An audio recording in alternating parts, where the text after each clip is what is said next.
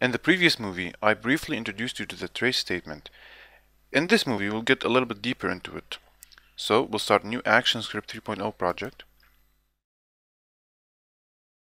Click on the first frame and hit F9 on a PC or Option F9 on a Mac. And like we did before, we simply write trace, a set of empty parentheses, and a semicolon.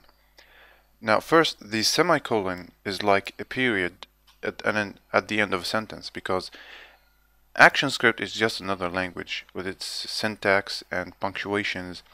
So a semicolon is kind of like a period at the end of a sentence.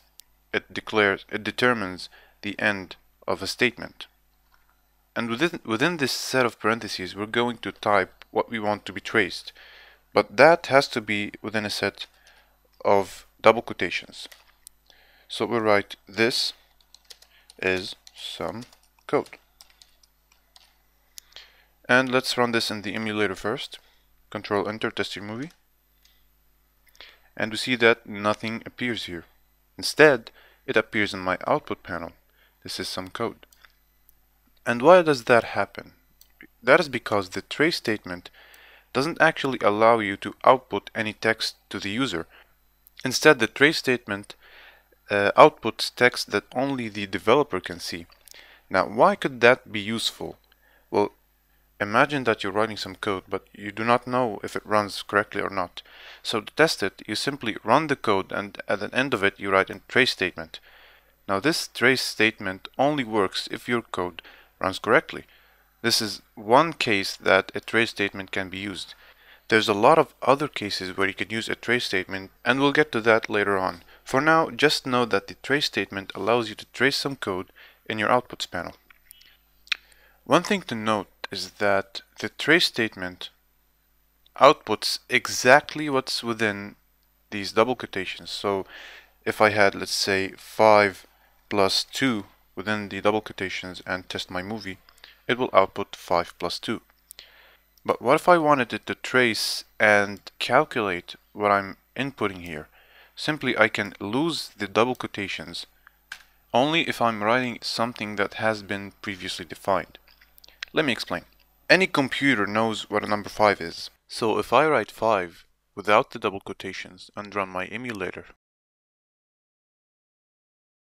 it outputs 5. But if I, let's say, typed in 5 plus 2 and test my movie, it outputs 7. Well, simply because 5 and the addition and 2 are predefined in ActionScript. That is, ActionScript knows what a 2 is and knows how to add numbers. This is called a predefined function. We'll get into functions in a later movie. But for now, you should know that ActionScript already knows how to add, how to multiply, how to subtract, and how to divide. So if I had, let's say, 5 minus 2, it will output 3. But if I had, let's say, the letter T within it, and test my movie, I'll get an error. Access of undefined property T. So what does that exactly mean? I mean, everyone knows what a letter T is. Well, how could a computer not know what does T mean? Well, that has to do with something called variables. The letter T can be the name of a variable, but right now I haven't declared any variables, so for ActionScript, T is a value or a name for a yet to be declared variable, so it doesn't know what to do with it. If I wanted it to trace the letter T, I'd simply put it within double quotations, like so. And now it outputs T. Now, what a variable is something that we will discuss in the next movie.